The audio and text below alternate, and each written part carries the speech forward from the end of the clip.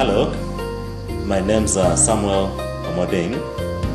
I'm a teacher of biology and chemistry, and I've been teaching for the last 18 years. I welcome you to these science education videos, which have been prepared by the Science Education Communications Video, SECOV in short. These videos cover 4 science subjects, namely physics, chemistry, biology, and mathematics. I believe that as you watch and use these videos, you will improve in your performance in science subjects. And I believe that you will be able to enjoy learning science subjects at all levels. You're welcome. Our next consideration is on indicators, and here we're going to look at extraction of pigments from flowers to be used as indicators. And as you can see, we have a collection of flowers from which we are going to extract the extracts. And here we go. We begin with a hibiscus flower. We begin by grinding it in a mortar and pestle. We add some ethanol to dissolve out the pigment or the colored substance.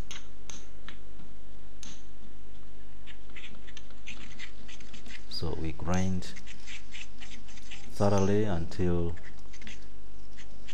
the petals of the flower are very fine, and in case we want to get the pH, we just compare that color with the one in the picture on the bottle.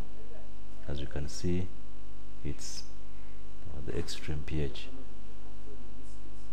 So that's how we use indicators. Now in this experiment, we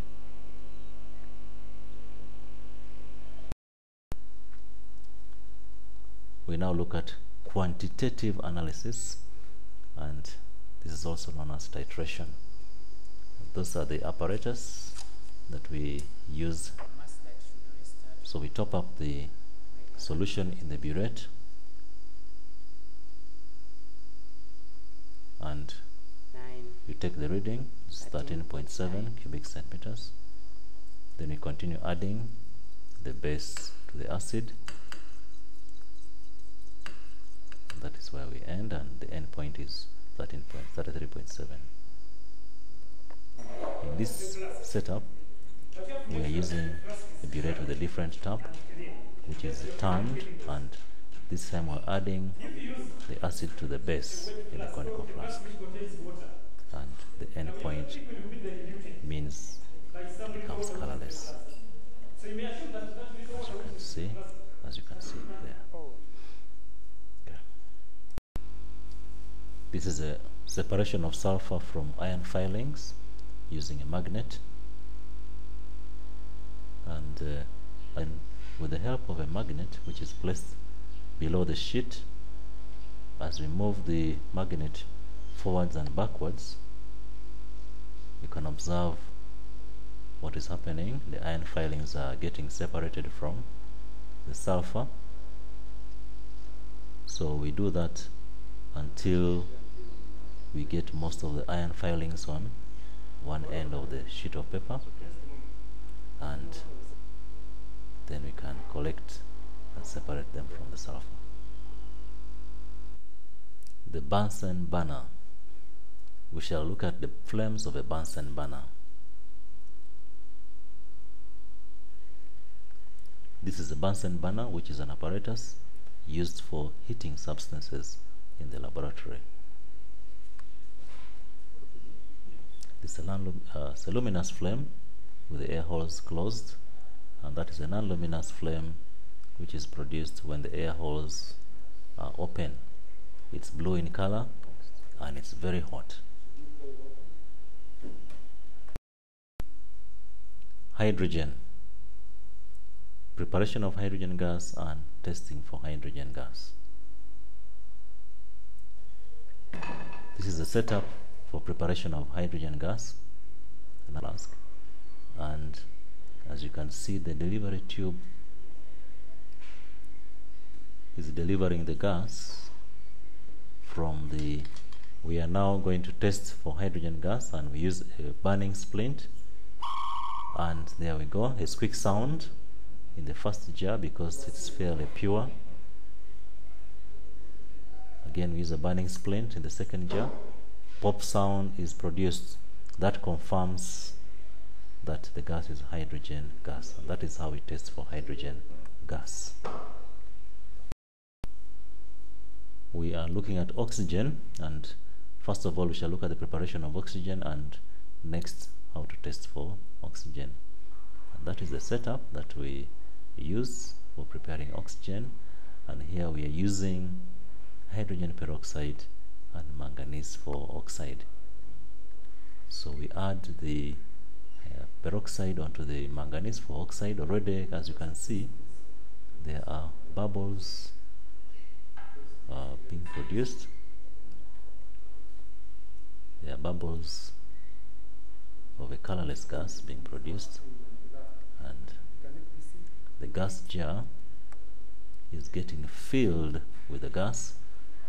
Meanwhile, the water is being displaced from the gas jar. Meanwhile, in the conical flask, the reaction is going on. There is effervescence.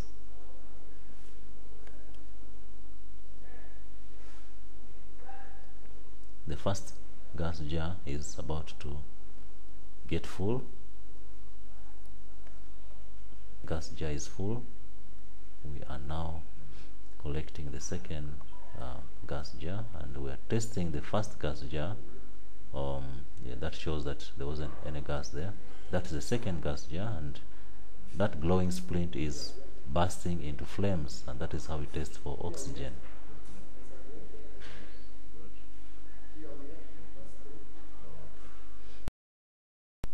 Sodium, reaction of sodium with water.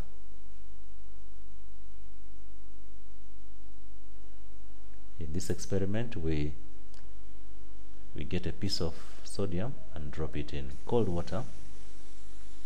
As you can see, unlike magnesium, sodium reacts with cold water, and as it does so, it forms a silvery ball. That's a much bigger piece. Also note that a hissing sound is produced as the sodium reacts with the water.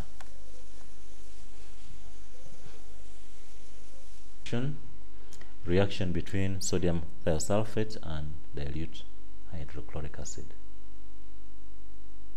In this experiment, we use this apparatus with the help of a watch to time. We add hydrochloric acid as we set. So as soon as it becomes invisible, we stop the watch and we take note of the time. That will give us the speed of this reaction between these two substances, that is sodium thiosulfate and hydrochloric acid. So it's just about to disappear, just about to become invisible. So just about at that point is when we stop the watch and we take note of the reading. It's about 45 seconds.